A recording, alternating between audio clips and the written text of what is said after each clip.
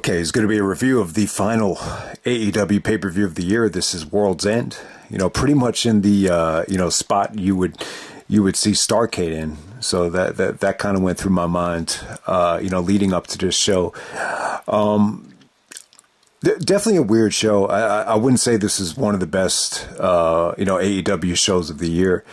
I think the undercard was somewhat weak. Triple main event was pretty damn good. Weird show though, very weird show. But you definitely had some memorable moments here. You had Samoa Joe winning the AEW title after a whole year with MJF as champion, so pretty eventful. You get to see who the devil is. It's Adam Cole, baby. You know, Roderick Strong is made the assist with the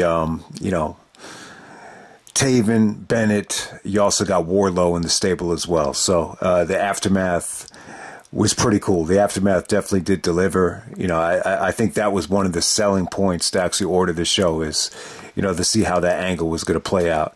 And so, yeah, Cole turns on MJF. He doesn't give him the Dynamite Diamond in time. That leads you to Samoa Joe choking MJF out.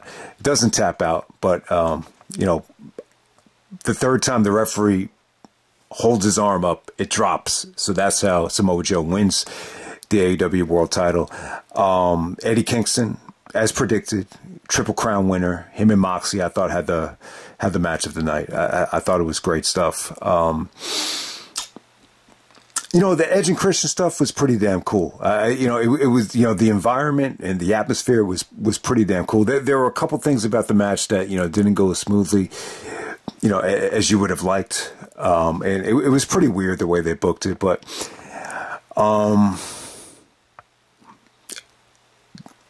what really sucks here is that I think a lot of the discussion on the aftermath of the show is going to be about Jericho. Apparently there's some allegations against Jericho. At first I was like, why is the fans booing the shit out of Jericho? I didn't know what it was. I thought maybe they're just acting weird, but yeah, I mean, I've never heard Jericho booed this hard before at least as a babyface. So yeah, it sucks, man. It definitely does suck. I mean, I'm a huge Jericho fan. There's people, including myself, that just love Jericho. So yeah, bitter pill to swallow. Let's just try to get through this thing, man. But first match of the night, you have an 8-man tag match. This featured everybody that lost in the Continental Classic tournament. So this was interesting because it was like the opposite of Bola. When you go to the Battle of Los Angeles, Excalibur would always have the all the guys that lost right before the finals. It would always end up being like a comedy match. It would always end up being like a slow motion, wacky match. But this was good though. This was serious. This featured great talent. There's a little bit of comedy stuff in here, but they didn't really do it until after the match with Garcia and Mark Briscoe, doing the dance. I thought that was a lot of fun, but you have an incredible amount of talent here. I thought the teams were kind of weird though. I was just like, why don't you just put the blue bracket against the gold bracket? Instead, I was like, what are they going for here? I was like, is this old school Ring of Honor versus new school Ring of Honor? But then I'm just like, nah, not yeah. But then you got Garcia with the old school ROH guys, so you can't really say that they did that. I don't know how they booked this thing. I guess they were just going for babyface versus heel. I mean, it's as simple as that. But you had, Blackpool Combat Club of Claudio and Danielson teaming up with Mark Briscoe, and also teaming up with Daniel Garcia. Garcia was the star of the match. He got the pinfall. They were even saying that he was the MVP of the tournament, and it's fucked up because I don't think I saw any of Garcia's matches. The match with Danielson was on Rampage, so I just want to remind everybody, if you haven't seen the match with Danielson, it's actually on Rampage. So yeah, obviously that's why probably a lot of people didn't get to see it. But they're taking on Brody King, Jay White, Jay Lethal, and Roosh. You actually had Daddy Mac doing commentary. There was some pretty entertaining stuff between Brody and Daddy Magic. Yeah, Brody King was great there. He kind of reminded me of Braun Strowman, like when he was trash talking to him. But yeah, I thought the match was good. I wasn't expecting Danielson to be on the show. I really wasn't. I thought he was probably already in Japan. getting ready for Wrestle Kingdom, but pleasantly surprised that Danielson was here. Danielson didn't overstay his welcome here. He just kind of played a supporting role. Claudio was great. Him and Brody, really went at it hard. Mark Briscoe got some incredible hot tags here, and he also did some comedy stuff. So yeah, Mark Briscoe was great. Just good action, crisp. It got time. There was just a lot of consecutive finishers towards the end, and then the closing sequence. You actually got Garcia doing a beautiful counter to the lethal injection. He did like a jackknife pin to counter the lethal injection. So Garcia gets the pinfall. Him and Mark Briscoe celebrate, and they're dancing at the end of this thing. But yeah, you had an incredible amount of talent here. I wouldn't say the match was great, but it was really, really good. I think one of the problems with this show is you just had, too many 8-man tag matches on the show, and the card just didn't have a lot of depth, coming off of the tournament. So I think that's one of the things that hurt the actual card, no doubt about it. But we're gonna move on here. We got MIRO taking on Andrade Aladillo, coming out there with CJ. If you don't know who CJ is, she's formerly Lana, that used to accompany Rusev down to the ring in the WWE. But yeah, I mean, she was great here. This is definitely the highlight of her AEW run so far.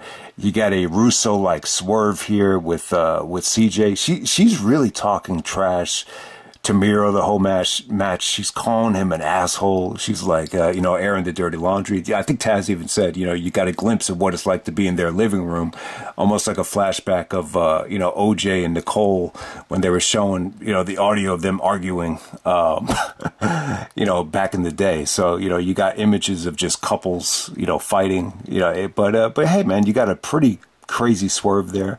I thought the match was good though. The match didn't overstay its welcome, but I thought it was a pretty good match. I really thought, you saw some really, really good dragon screws from Andrade. There was really, really good submission breakups here where they struggled to get to the ropes. So good drama. And then you got the nice little Swerve at the end. It was CJ actually broke up. I think it was the figure 8 from Andrade. He was going for like a figure 4 or a variation of the figure 8.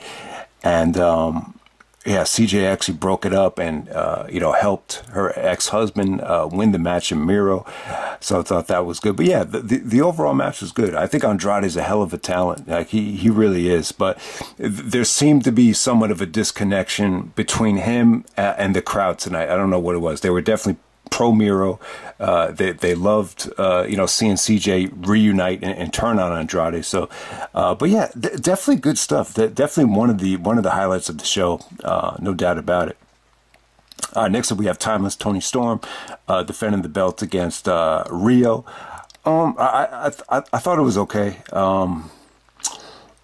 Something was just lacking here. Like I just felt like Riho had a tough time building momentum, but by the end of the match, she definitely did. There were some really, really creative spots with Luther. There was a must-see spot with Luther that was pretty innovative. But yeah, I mean, so Toni Storm goes over in a little bit over 10 minutes. I mean, it really wasn't bad, but it wasn't anything too memorable either. I think Riho, she's nimble, she's quick, but I don't know. I just expected, just a little bit more here. The Toni Storm stuff, this is, once again, very similar to the match at Full Gear. Just, very over the top, very character driven. I just can't see the match. The match just never got into that next gear. And, the crowd was kind of into Toni Storm, and the whole presentation. But it just kind of felt like, towards the middle of it, they kind of lost the crowd. But it was good. It was definitely the better women's match of the night. All right, next up we have Swerve taking on Dustin Rhodes. So Keith Lee does not, show up for the show. I didn't even bother to find out what happened. I don't think they explained what happened here. But Swerve, took out a cinder block, before Dustin even gets into the ring, and he stomps his ankle with the cinder block. So Dustin is selling the ankle. He's debating, they take him away. It looked like they were about to take him on a stretcher, but then Dustin comes back and sucks it up. I just thought this was weird. I thought it was weird booking. I just felt like this, if you're going to do this, just make it nice and quick and make it a squash. Instead, they tried to, force this Dustin Rhodes comeback, and the fans just weren't feeling it. And by the end of the match, Swerve eventually did go over. It felt like it took forever, but when Swerve was walking to the back, he was like, "I'm not wasting time anymore. Next time I'm on pay-per-view, I'm going for the championship." He's like, "I'm sick of wasting time." So apparently Swerve felt like the match is a waste of time, but I really feel like the next pay-per-view is going to be Joe versus Swerve. I don't think it's going to get the main event, but I would expect Swerve to win the championship, maybe before Revolution. It is possible. If they do like a Dynamite special, in between, Revolution, maybe, but I think Swerve is definitely going to win the belt. I mean, he was really over. They were into Nana. They actually booed Dustin when he punched Nana. So, I mean, everybody was doing the Swerve dance when Swerve came out. They were chanting Swerve's house the whole entire match. So, yeah, Swerve, besides MJF, Swerve was probably the most over guy on the show. All right, here we go. Not a great night for Jericho. If you're a Y2J fan, I would say this would be the worst night for any Jericho fan. Jericho, number one, Jericho didn't look great in the match. I don't know what it was. Maybe the booing just kind of magnified everything. But we got List Sex Gods of Chris Jericho and Sammy Guevara, Sting and Darby, taking on Ricky Starks, Big Bill, and the Don Callis family of Takeshita and the Powerhouse Hobbs. I really thought, everybody looked good here besides Jericho and Sting. I just felt like all the younger guys delivered. The booing just kind of took me out of the match. You just hate hearing that much negativity towards a legend, someone that we idolize, someone that we grew up learning from, and reading his books, and learning from his highlight reels, and to see the fans just boom, it's just disheartening. But I don't know the whole story. I don't know what the hell went on. But we'll see. But it really felt like they made a conscious effort just to, build the match around Sting, having Sting say goodbye to the East Coast. There were some double submissions with Jericho and Sting. Anytime Jericho did any offense, whether it be the code breaker or, any of his signature stuff, they just booed the crap out of him. Some of the highlights here, I thought Takeshita stole the show. I thought he was awesome. There was a triple German suplex where, Darby took the brunt of it. That was probably the spot in the match. Sammy goes over with a shooting star press. I thought Big Bill looked good. Big Bill and Powerhouse Hobbs, dominant offense from them. Ricky was being more of the, Taz had a really good line. He was like, he's being the offensive coordinator of the match. That might have been in the opening match though, but that was a really good line from Taz. But yeah, this was the weaker 8-man tag of the night, but it still definitely had its moments. You definitely had some great stuff here. The highlight would be just any time Takeshita and I thought Darby, were doing something. It was just, really good stuff. But for the most part, there was a lot of, negativity in the air, and definitely the weaker of the two 8-man tags. Just too many 8-man tags in one night, I think. Next up we have Julia Hart taking on Abadon. This is spooky, the house rules match for the AEW TBS Championship. So yeah, I mean, it had a pretty cool environment at first. Like I think Abadon really, caught the attention of the crowd. There was "This is spooky" chants. There was some pretty cool stuff going on, but towards the middle of the match, I felt like they lost the crowd, and they never really got it back. And Sky Blue had some interference. She hit underneath the ring. Then Abadon went looking for her. Then ultimately it leads to Julia Hart doing her moonsault and celebrating with Sky Blue. So it definitely looks like Julia and Sky Blue are going for more of a gothic, kind of coalition. I thought they looked good together. It actually was believable. The idea of giving Abadon the title shot, I don't know. This is just something that just didn't need to be on the pay-per-view.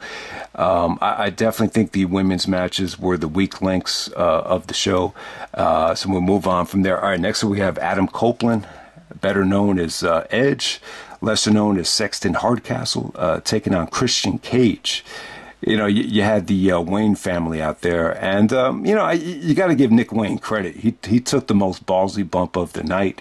So Edge actually comes out with his the same ring attire that he had at WrestleMania 22. I don't know why. Obviously some of the fans were actually chanting, "We want fire." Maybe that's why, because they were going to do the fire spot. Maybe because when he wrestled Foley in that match. He did wrestle Foley in that match, so they're in Long Island. Maybe Long Island made him think of the fire stuff. I have no idea, but it was pretty cool. It was definitely recognizable that that Edge was wearing that same ring attire. But yeah, the match was good. The match came off great. I didn't know about the allegations at the time, so I expected the fans to turn on Edge here, and they didn't. They gave Edge a ton of respect. They were chanting, "You still got it." They were chanting TLC. They were chanting, "We want ladders." So Edge and Christian brought out the tables, ladders, and chairs. But it was a good brawl, though. It was definitely a good brawl. There was actually some really, really cool spots in the crowd that had great camera angles as well. So yeah, everything here was good. Edge brought the intensity. He was actually bleeding from the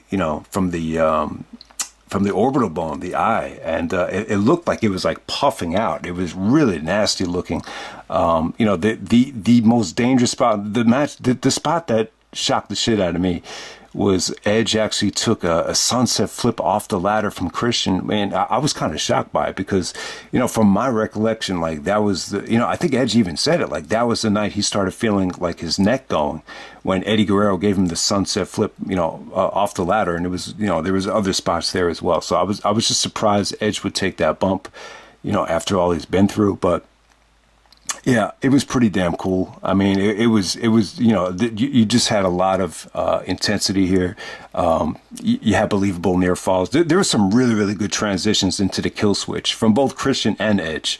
I think Edge actually ended up winning the match with the the unprettier, the kill switch. But the table stuff, it kind of it didn't go as smoothly as possible. But I'll tell you, when they flamed that table, it just, I don't know, man. You just have all these emotions just pop up. Like the first thing you're just wishing is that nobody gets hurt, no one gets burned. But when you see that table flame up, it's just like, man, holy shit, this is going to be crazy. So it added a lot of drama. There was a lot of intrigue. But the first time they tried to light it on fire, the flame actually died. So Edge had to light it back up. And the Nick Wayne bump on the fire, I don't even think the table broke, and you didn't even see Nick Wayne get any flames on him, which is good. But I don't know. I could have done without the whole fire spot, but at the same time, the fans were expecting fire. I guess Edge's ring attire made them want to expect it. But, the ending was a little bit weird here. Edge actually does go over with the unprettier, the kill switch. And then all of a sudden, Luchasaurus comes out, starts choke slamming Edge. And then he brings out the contract. And in this particular contract, it's almost like a Money in the Bank thing. This is almost like, payback or karma for all the times Edge has hijacked the title with the Money in the Bank or whatever, the Vicky Guerrero bullshit. So Christian actually, regains consciousness and pleads, Luchasaurus that he wants to sign the contract. So Christian signs the contract and they restart the match. And then Christian, wins back the TNT championship. So it's understandable. You don't want to see Edge hogging another title or hijacking another title because we've seen it enough. So Christian actually wins the TNT title back. I thought it was kind of weird booking, but, in a way, you definitely understand it. Edge even said it. He didn't even want to win the TNT title. So, you find a creative way to get Edge to win, but still you get the title back on Christian. And we'll just move on. We'll just move on from there. All right, next we have Eddie Kingston and Jon Moxley. This is for the Triple Crown. Danielson doing commentary. I thought it was a match of the night. I thought it was great. Eddie Kingston's chops were incredible here. There were some really, really, awkward crash and burns. Eddie does the tope into the World's End guardrail, and it really looked like Eddie went, torpedoed into the guardrail, and it looked like he got a concussion. Like it was just head first. It was, on commentary, they just sold it like, maybe you have to stop the match, but thank God he was able to get through it. There was even just some, nasty shots where you thought he might have, broken his elbow. Even Moxley was selling a leg injury because he wasn't getting up on time. So there was all these like, is the guy really hurt, or is he feigning the injury, or is he overselling it? There was just a lot of that going on. But yeah, Eddie Kingston with a Kobashi-like performance.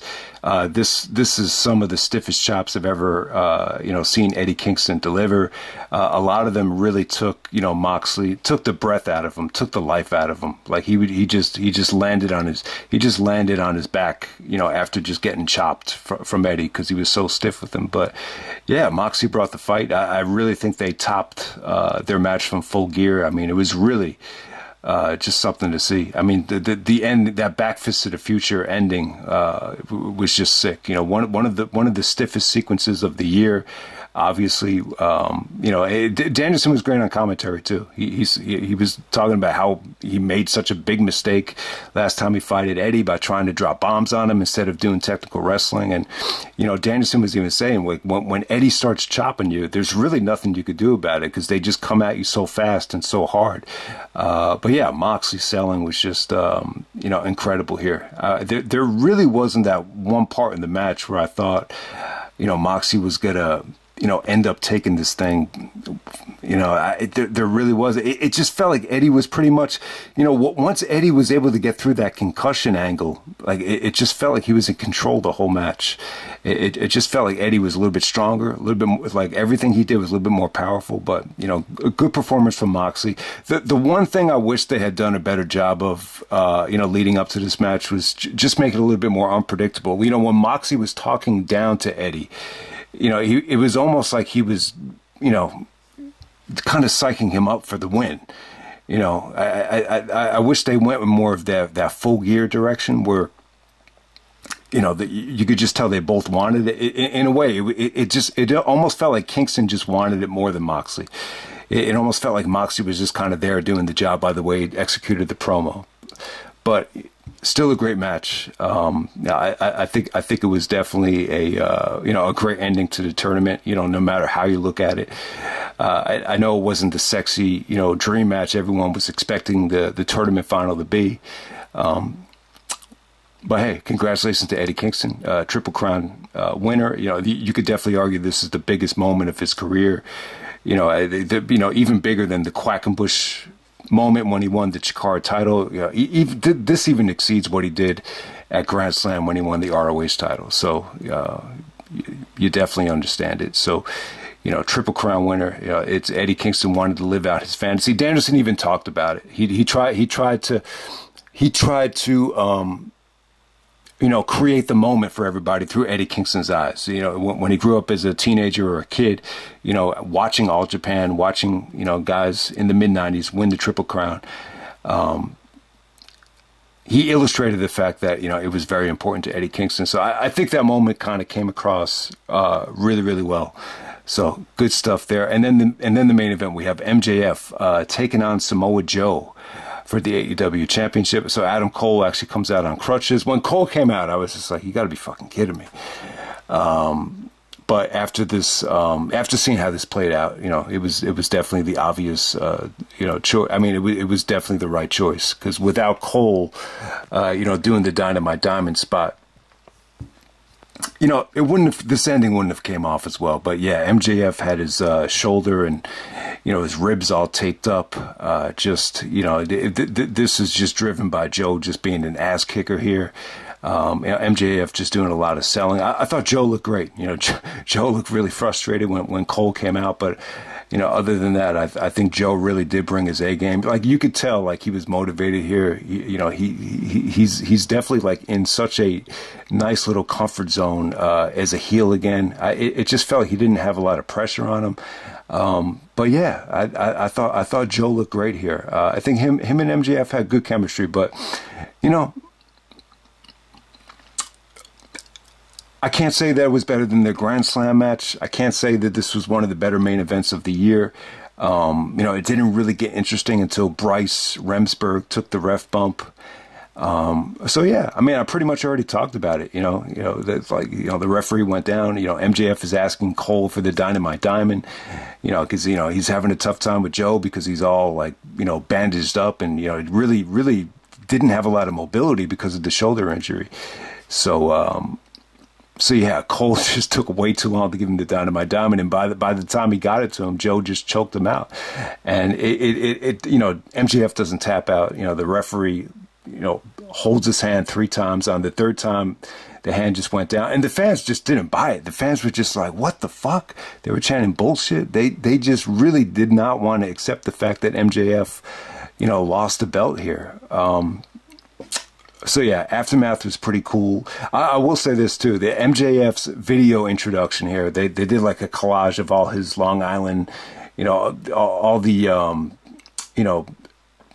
donut shops and stores and people he grew up with in Long Island, kind of shouting at MJF, saying that he's our scumbag. And then when MJF comes out, they're chanting, "He's our scumbag." So it actually came off really well. I think it hyped people for the main event. So then the Aftermath here, Cole gets in the ring. It looks like he's going to hit MJF with the crutches. Then all of a sudden the Devil's cronies come out, and then all of a sudden the lights go out for about 7 seconds. And when they come back on, Cole is actually sitting in a chair, and he's clearly the Devil, and he actually shows the Devil mask. And then everyone else takes their masks off, and then you get to see Wardlow, Roderick Strong, Matt Taven, Mike Bennett, and Adam Cole is the Devil, as predicted. So what would have been a really fucked up way to fuck up this angle? I've heard it time and time again, like if they mess up this angle and Adam Cole is not the Devil, this is really going to be bad. So yeah, I mean, the 2 obvious choices were, Roderick Strong is part of it, but, it had to be Adam Cole. I had a dream that the Devil was going to be Kevin Nash. So yeah, I don't think that would have been awful, but, I'm sure people would have had their gripes with it. I think what would have been the craziest thing would have been the Devil to be Tony Khan. Like that would have been really crazy. And I was actually thinking of it, like leading up to the match, if Tony Khan would be the Devil, because of the, going back to the pipe bomb with MJF and the contract stuff. MJF's contract is coming up. That would have been cool too. But that would have been like your WCW Russo over the top, Swerve. So yeah, someone even said it, like if it's not Adam Cole, then it really would have fucked up this whole storyline. So yeah. That's pretty much it. I'll just leave you with this. Yeah, the Jericho stuff kind of leaves a negative stench over this show, which definitely does suck. But yeah, Samoa Joe is the new AEW champion. Eddie Kingston to Triple Crown champion. And I'll leave you with this. I'm in the mood to do something wacky, something stupid. But yeah, I remember there was this kid in my class that looked like Samoa Joe. So I went up to him and I just went like, "Joe, Joe, Joe, Joe, Joe." And I'll leave you with that. And I'm out.